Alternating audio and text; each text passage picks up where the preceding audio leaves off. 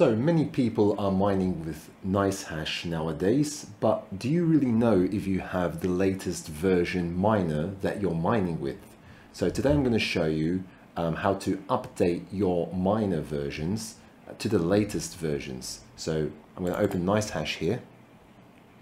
It's not necessarily going to be the latest version from the program itself. So if you tell Nicehash, update the miner, it's not necessarily going to be on the latest version, so you can manually do it yourself in a quick and easy way.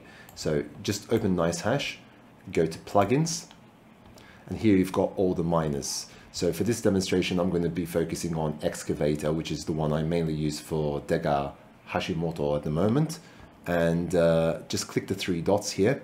So it's saying installed, but I know for sure that there's an update. So if I just quickly start mining at the moment, go to dashboard and start mining. If I bring up Excavator here, it's using version 1.6.3G. Okay, so I'm just going to stop this. And I know for sure that there's a latest version because on GitHub there's 1.6.7C, and that's quite a few versions ahead. So I'm going to go to plugins. I'm going to go to Excavator on the three dots. Here it just gives you the folder, which is going to be 15.9. But that doesn't mean that that's the version. That's just where it's located in the folder 15.9. When you click the three dots, click Show Internals. And this will bring you to the miner plugin folder straight away for Excavator. Go to Bins, 15.9. as we mentioned before, and here we have the miner. So this is 1.6.3G as we just saw, and I'm going to update it to 1.6.7C.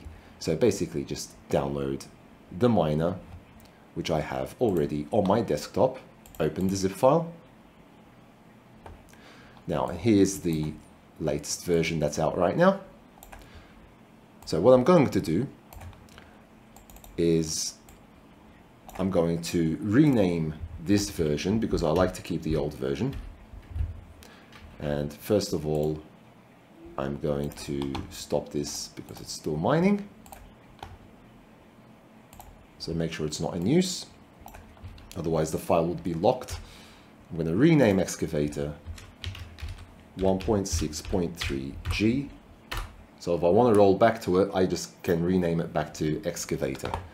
And I'm going to extract this over here. And that's the latest version. We can close WinZip down. And now, when I open Nicehash, and I start mining, there you go, 1.6.7C. That's a quick and easy way to update the miner, and this applies to all of the miners. So if I were to do, for example, Phoenix miner, it's the same principle, show internals, bins, to the latest 15.7, always matching here, as you can see, 15.7. And just place the new miner in there. I'm on the latest already, so that's already updated. And you can just replace the miner in there. So that's it. I hope you found this useful, because many people did not know that you can actually manually update a miner to the latest version, because Nicehash themselves won't necessarily provide the update from the application itself. And there you go, mining away. I'm currently streaming on the RTX 3060, so I'm screen capturing, so the hash rate is going to be a bit lower than it usually is. Normally it's up to around 48, 49. And that's my RTX 3080 there at 104.2. If you haven't checked out those videos, check them out from the link in the description below. Great hash rates, in my opinion. So pretty cool. I hope you found this useful. Please give me a subscribe and hit that notification bell for more. Until next time, take care of yourself and thanks for watching.